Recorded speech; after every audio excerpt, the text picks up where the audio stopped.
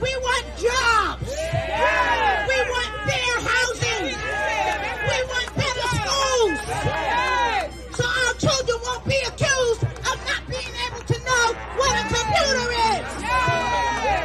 Folks, build some brand new state-of-the-art computer labs in those schools. Make the investments into these communities. Or he cannot expect that our vote is a given, because it will not be a given. How many of you out there are lifelong Democrats who have walked away from the plantation of the Democratic Party and are now voting Republican because of the way that we were neglected and ignored and pushed to the side? Our communities, especially poor minority communities. Let me make this clear. When I say poor, I mean black, white, Hispanic, Jewish, Asian. All of us are in this together. Italians, all of us are in it. All of us are in this together. All right? This is not a black issue. This is not a white issue. This is not a Democratic issue. This is not a Republican issue. This is a human issue. We got severe poverty in the Bronx. We got unemployment. We got crime. We got failing schools. We got dilapidated housing. We got abortion clinics on every damn corner. Not to mention liquor stores and weed spots and safe injection sites all over our communities. Get rid of AOC. Vote her out. It's not looking good for the radical left, okay? So they're all having a Kamala party right now, okay? They're going through their honeymoon phase, okay? So there's a lot of different things that are going on where there's all these different groups that are like coming out of the woodwork supporting Kamala, and there's also all these different groups that are against Kamala. I've already did a Black Lives Matter video. I posted that a while ago where Black Lives Matter, the organization, came out and publicly denounced Kamala, not because they didn't agree with having a black female president, but they disagreed with the process of selecting her, disenfranchising voters with the Democrat primary process, effectively being nullified. All that effort to get voters to come out and support cadaver Joe Biden is just erased because the radical leftists were afraid they would lose. Now you have a situation where you have some people who were previously disenfranchised by the radical left, of whom there are many, but these are just two people that are prominent, including Madeline Brame, who gave a heartfelt speech at the RNC convention. So I decided to use the voice that God gave me to be the voice for the voiceless across America. Soft on crime prosecutors like Alvin Bragg in New York, Kim Foxx in Chicago, and George Gascon in Los Angeles have turned our great country and cities into war zones. And who else in here is sick and tired of being sick and tired?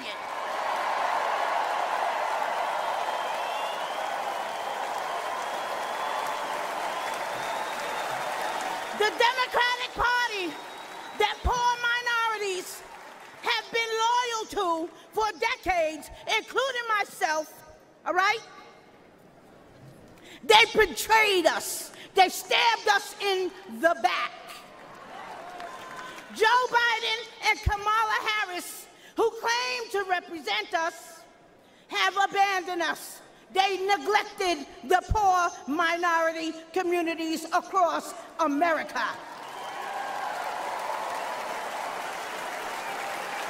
But mine eyes have been opened.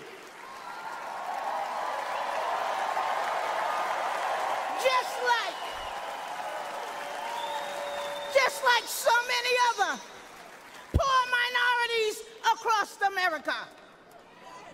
Donald Trump shares our values, love of God and family and country. Trump was right when he said, they're after us. He's just standing in the way. So now she's back and she's talking to Laura Ingraham from Fox News, as well as Lattina Brown, beautiful sister. Okay, I'm going to pop them up on the screen here, and we're going to see what they have to say about the radical leftists and why they're now supporting Teflon Don. Democrats who, within the last few years, have left their old party and are now voting for Trump. Lattina Brown and Madeline Brame. Madeline, good to see you. We'll start with you. You know, she's been vice president for almost 4 years. Yeah. Obama was president for 8 years as a black man. So is playing the race card here really a smart strategy? You know, thank you so much, Laura, for having me once again on your show. It is absolutely the most silliest thing that they could possibly do, because most African Americans know that the illegals' benefit card is worth more than our worthless black card. So why would we care about who Kamala Harris is, about her race or her gender? We care about the policies that she has pushed with Joe Biden for the past. Well, it's because the Democrats' strategy is always to emotionally manipulate black people and women. Like, basically, whatever you can use to manipulate, use it. Hey, we got a woman. Oh my gosh, a woman. You see how a lot of women reacted to Kamala. Like, they got a whole group called like White Women for Kamala. Right? It's like, that's very strange. And then you got a bunch of groups of people that are blacks for Kamala. And it's only because of that particular demographic, them feeling underrepresented, nothing to do with policy. As a matter of fact, they get angry when you ask about policy. They want to try to debate you about how awesome or how terrible policies were under other people, but they don't talk about how Kamala's policies are going to be better than anyone else's, which is what you should do for every candidate. Nobody's trying to treat her special except for the people that support Cackling Kamala. Past 3.5 years, we are struggling. We can't even make ends meet. You talked about retirement earlier.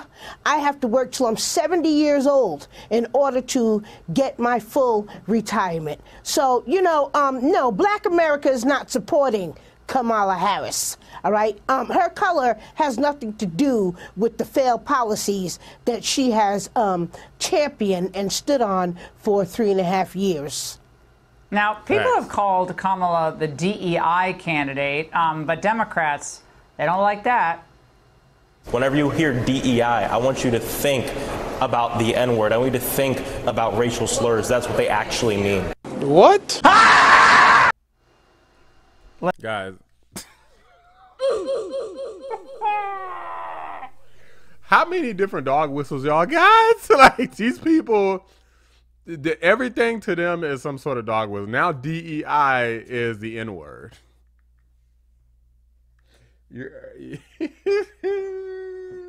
You know that DEI, like, black people don't own DEI, right? Like, it literally could be anything from black, it could be LGBTQ, it could be people of different ages, it could be about gender, it could be about being disabled, a veteran. I mean, it could be anything. This dummy thinks it's about being an N, being a Negro. That's what he thinks, bro. My head, I'm starting to get a headache. The radical leftists give me headaches. The radical leftists are physically hurting me with their stupidity. Latina, when you hear DEI, think of the N-word? That's where they are. That's it. I just want to say this. The Democrats are full of crap. And I think that they know that the American people can see through the crap that they're pushing and circulating out there to the black community. If anything, the Democrats, they're the ones who are sowing division in the community, in this country. They're not about uniting everyone together. They're about themselves. They're about power. They're about division. They have their own agenda in place. And this thing has been in the works for years. It's just that now it's coming to light and people are starting to wake up. They're opening up their eyes. And I'm going to tell you something. The black community, we will not support her. Nope. You know, they can try to race bait us. Nope. They can try to push the gender agenda. in our And community. speaking of that, Latina, speaking of that, I got a place because they're starting this pressure campaign for any black person or minority who is not considering voting for Kamala. You're going to look real crazy being on the other side of that line. Don't even start about somebody look crazy. Look at your face. Look at your hair. Look at your makeup. Like, look at your eyebrows. Who look crazy? What is that you got on? Who look crazy? Like, Joy. Your people should listen to you in terms of who look crazy. Have you seen, did y'all see the video where she was arguing that there should be like books? There's books talking about basically like a child. I think he was like being sexually, with the A word. If you say that word, sometimes YouTube likes to block the video. But yes, sexually, you know what? And Joy Reid was arguing that this book should be in a library for children's schools, not just in public libraries, but in children's schools. She was this was back in during the Ron DeSantis time. Joy Reid was arguing hard that a bunch of pedophiliac type books should be in school. And she's trying to tell you how weird you're going to look if you don't be on the side. And like, ain't nobody trying to hear what the hell you trying to say, Joy. Whatever credibility that she got, I don't know who the hell thinks that Joy Reid is as much of a freaking weirdo person as she is. Totally creepy. Probably the most radical leftist on television that I can think of right now. More radical even than Rachel Maddow. Don Lemon. Well, he ain't on regular TV no more. He got fired. But Crybaby Van Jones, like, Joy Reid has got to be the worst. And she talking about somebody being weird. She looks the weirdest, and she acts the weirdest, and she has the weirdest point of views. What the hell Joy talking about? I'm particularly Joy look like she need to be, I think Joy is married to a man. I'm like, Joy look like she need to be part of the LGBTQ community is how she look on the screen. I'm sorry, I don't mean to be roasting, but I mean, I'm just calling it how it is. as a person of color. Oh, let me go But back really, and as see. anyone, Let me go back and see side what of this that nutcase is saying. line, particularly as a person of color, but really as anyone who claims to have any connection to the culture, you're going to look real weird and real lonely on that side. All right, one line from each of you. Madeline, I mean, Joy, you got blonde hair and short blonde hair at that. That's arguable if it could even be defined as hair. And you're talking about somebody who gonna look real weird and real lonely. Like, what the hell? So like, if you're not lonely, you need to be, because I can't imagine you having a whole lot of friends, first. And secondly, looking weird, Joy, like, you really don't got no business talking about somebody who look weird. And if you follow the black agenda or trying to act like you have some sort of monopoly on black culture, like, these are the same people who act like black people are not monolithic. But then they want you to treat Kamala Harris, who is not black, by the way. She's not black. She's not African-American. But they want you to be monolithic. Do the same thing that all these other black people are doing. Follow the crowd. Stop asking questions. Stop debating. Stop trying to be different. Just go along to get along. Otherwise, we're going to call you coon. We're going to call you Uncle Ruckus. We're going to say that you're a white supremacist. This is how these people operate. Even Joy Reid is trying to say that basically you ain't black. She's doing what Joe Biden did. If you have a problem figuring out whether you're for me or Trump, then you ain't black.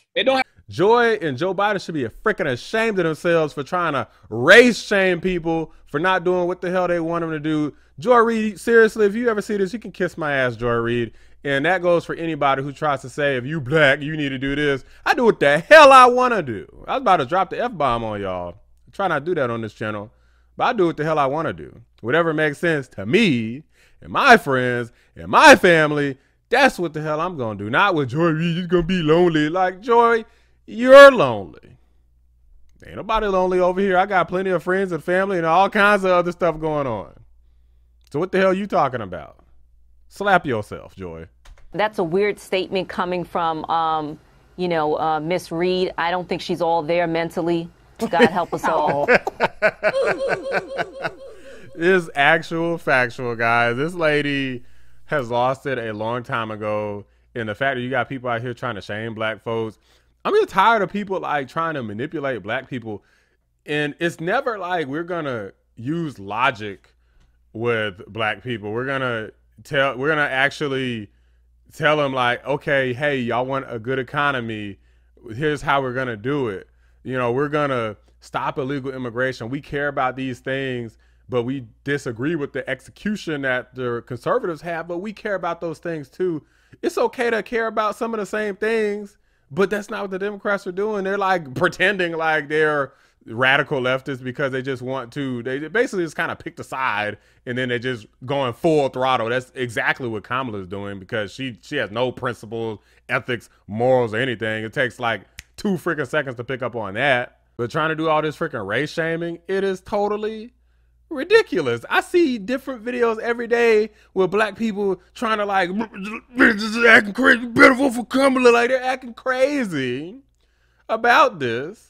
Between Joy Reid, Van Jones, there's a bunch of black actors and actresses.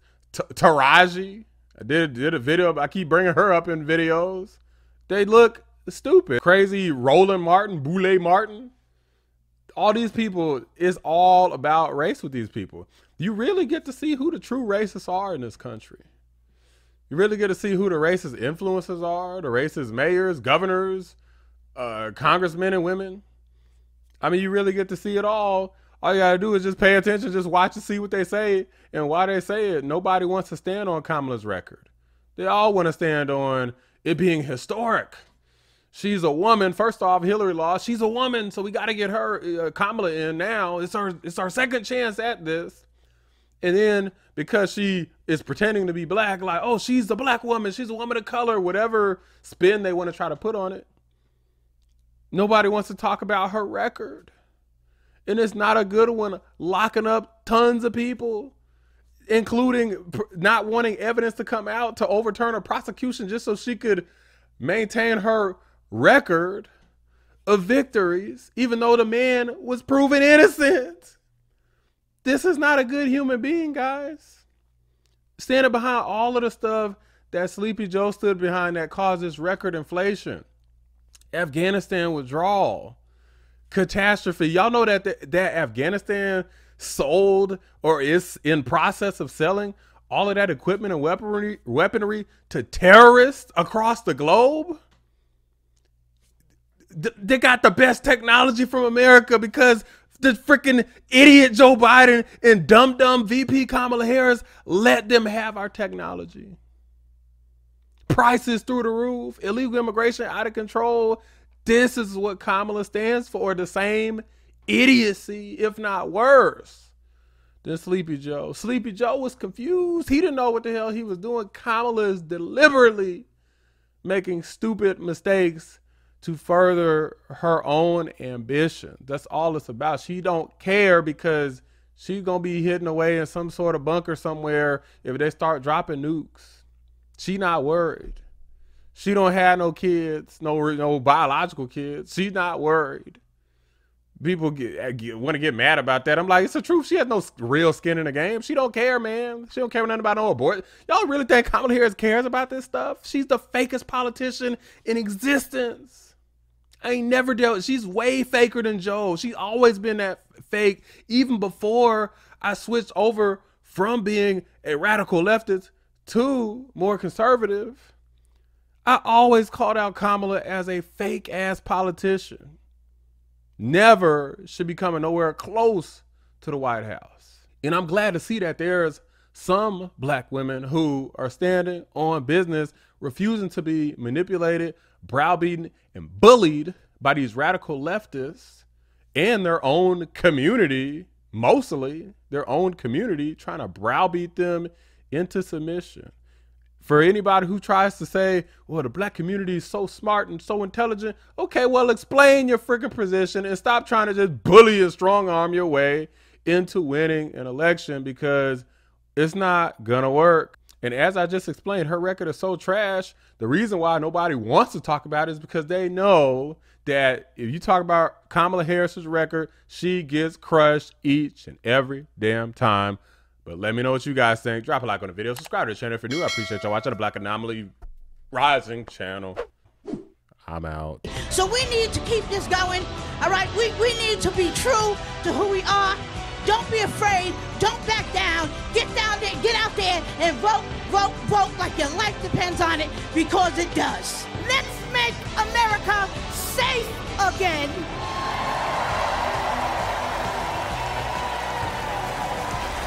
And re-elect our Donald J. Trump.